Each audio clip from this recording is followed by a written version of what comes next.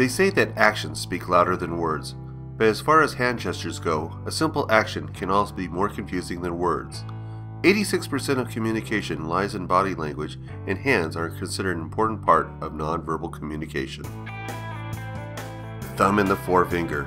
It may mean 2 in the Low Countries, but flash this in China and people assume you're saying 8. But avoid flashing it around in Italy, as it means not good. The thumbs up. What means all right or good in the UK, the United States, and South Africa carries a different meaning in Afghanistan, Iran, and Iraq. If your travels ever bring you to those parts of the world, remember that the thumbs up is considered a vulgar insult. The OK sign. In most culture, it means okay, but in some others, it has a very different meaning.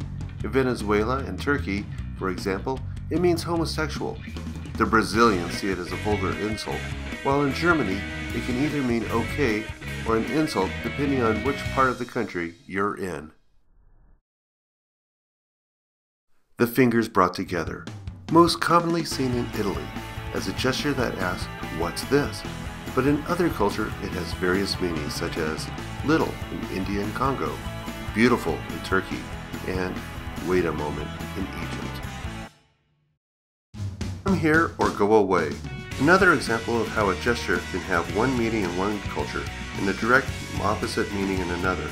In the Czech Republic, Denmark, and the Netherlands, doing this means you're asking someone to go away. But in Ghana, Philippines, and Vietnam, it means you're asking someone to come to you.